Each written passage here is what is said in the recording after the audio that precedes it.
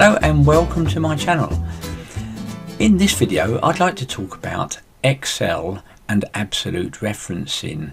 Now, absolute referencing is when you want to copy and paste formulas or functions that have cell references in, and you would like the cell reference to stay in the same place.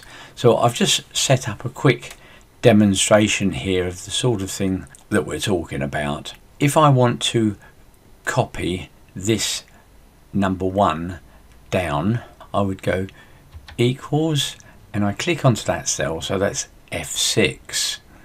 So let's press enter and I've got the number 1. Now if I drag this down, you'll see that we've got 1s in them all, but let's have a look at the actual cell reference. So let's go back to the first one and I'm going to press F2 just to show you. Can you see that's referring to F6? Now if I come further down and press F2, it's now referring to F14. So as I drag that down, in other words I'm copying and pasting using the fill handle, it's increasing the cell reference from the first one, which is F6. So let's just have a look again. We've got F6, the next one is F7, and so on. So it's increasing that number by 1. Well, that number is the row number. In this particular example, we may want that row 6, to actually stay there. We might want to, some companies call it fix it, or fixing, or anchor that particular row. Now let's have a look at dragging across to the right. I'll do it on this one here. So let's just click onto it. So we've got F8 in that cell just there. If you look on the formula bar, we've got F8, and if I drag that to the right, let's see what we've got now. Can you see if I just press F2, we've got G8. So what that's done, that's maintained the row number. So there's F8 there, and this one's G8. So it's maintained the row number, it's maintained that 8. If I just pull it across a bit more, this one we've got G8, then we've got H8. So what's happening is the column reference, that's the F, G and H, which is your columns, that's increasing by 1, but the row numbers staying the same because I'm dragging it across to the right. If I wanted that to point to that 2, 3, 4, 5, I want that column number to increase. Let's have a look at this again. So I'm just going to type equals and point to this one. So when I drag this down, I don't want that 6 to move. I always want to point to that row 6. So what we do is put a $sign, let's just manually put this in for now, in front of the 6. That means that 6 will always stay 6. So if I pull this down now, okay, we've still got 1s again, but let's look at the cell reference. Press F2. Can you see now it's pointing at the top? So what I've done by putting that $sign in front of the 6, I have absolute referenced that 6, or I've fixed the 6 or anchored the 6, whatever sort of terminology you like. Absolute referencing is the actual terminology, but a lot of companies use different terms. Now you see I can pull this across to the right and you'll see that the F has become G, H, I, J, but the 6 is still 6. So if I now copy all these down, and let's just click into any cell, press F2, you can see that that 6, K6, it's still pointing to row 6. So what we've done is absolute referenced the 6 in this particular scenario. Now when you are putting these $signs in, let's just delete this for you. When you're putting the $signs in, let's just do equals and point to that one for you. If I wanted to fix both of these, in other words absolute reference the F and the 6, then you need a dollar sign in front of the F to absolute the F, and a dollar sign in front of the 6 to absolute the 6. You don't need to actually put them in manually. If you press F4 on your keyboard, it actually puts a dollar sign in front of the F and the 6, so that fixes the column and the row.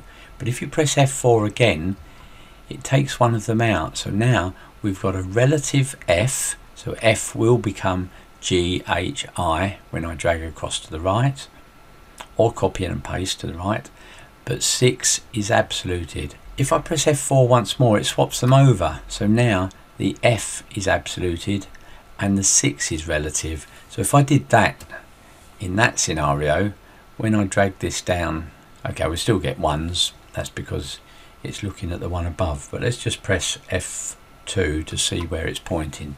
Can you see that that has increased the number, so it's always pointing to the one above. That's why we call it relative, because it's relative to the active cell.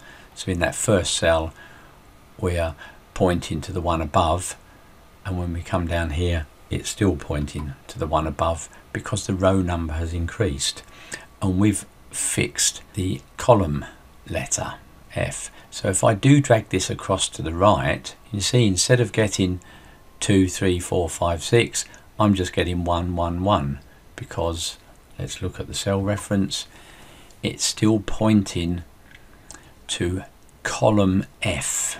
It's the F that hasn't changed. So as I drag to the right, F is staying there, but if I drag this down, and let's look at one of these, you see that the F has stayed there, so your cell reference is still over in column F, but your row number has increased by 1. So that's absolute referencing, but let's look at it in a more practical situation than this. Let's go over to this sheet. So along the top here, I've actually got some exchange rates for different countries. These are actually live, so I can perhaps show you another video on later on how to get live exchange rates in here, but these are live. And then I've just got some dummy data on the left hand side for products with their prices. If I wanted to know what this product is worth in US dollars, and also in the euro, Philippine peso, Australian dollar, and so on, then I need to multiply that 96 in that first one by the £1.34, and then I need to drag it across and multiply that 96 by 118, and so on all the way across. And then when I drag this down, I want to point to each of these prices on the left hand side, but I still want to point to the one at the top. So in other words, I want to absolute reference the row number, and it's row 2. If we look along there, when we drag down, we don't want row 2 to become row 3, row 4. We want that to stay as row 2. But when I drag across to the right rather than down, so that I can find the value for each of the countries, I always want to point to the price.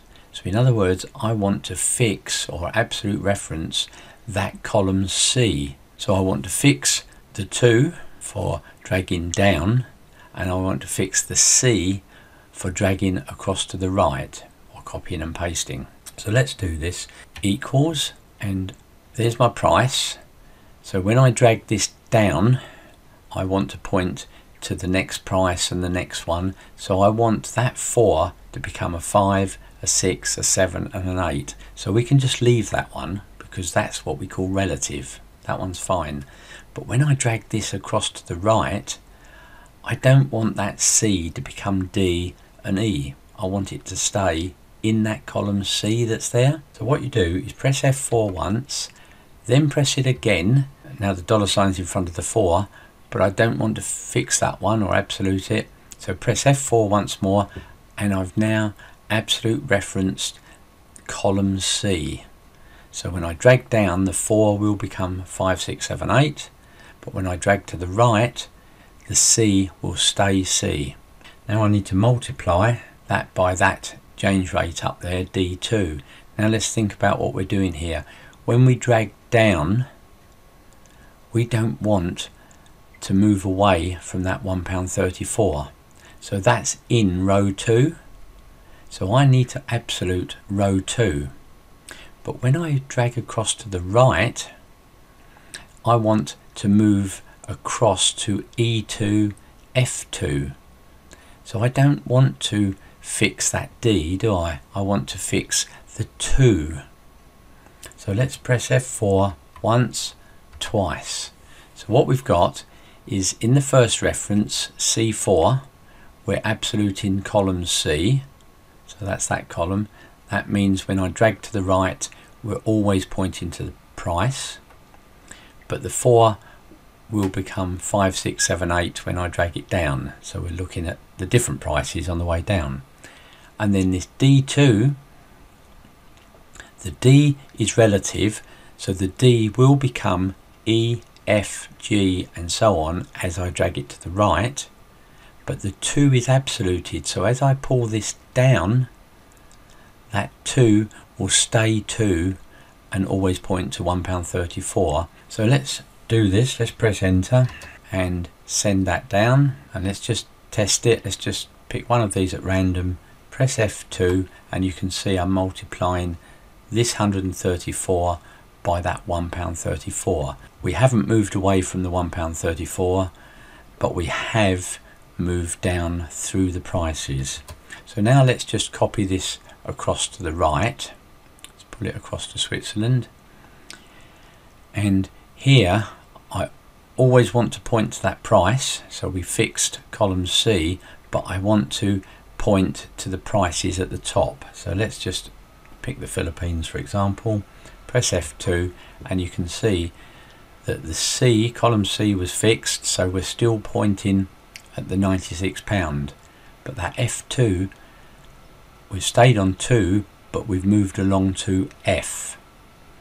So now, because row 2 is fixed or absoluted, and we want to copy this down, when we copy these down, we stay on row 2, but of course it will copy down and point to the different prices as we go down. So let's just send that down and pick one of these at random. Let's do this one, Australia. Press F2, and you can see I'm still multiplying by that one on the left by that one on the top. Just to go over that again, we've absolute referenced column C so that we can drag across or copy across to the right without moving, and we've absolute referenced row 2 in this second reference so that we can actually copy it down and it stays in row 2. There we have all of our prices. There's a bit of formatting not there, so the best way to do this, I'm just going to undo that. I've already got some formatting up here, so all I need to do is copy that formatting down to this row here. So if I highlight all of those, Control C, and then put it into USA, and remember I'm going to paste the formatting, not the figures.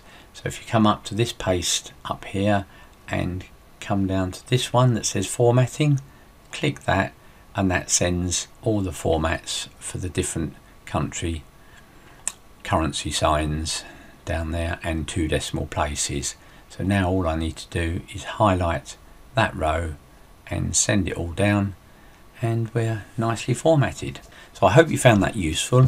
If you did, consider subscribing to my channel and clicking that bell so you get notification of new videos. And if you liked this video, please click that like button because it does help the channel. Look forward to seeing you in the next video, and thanks very much for watching.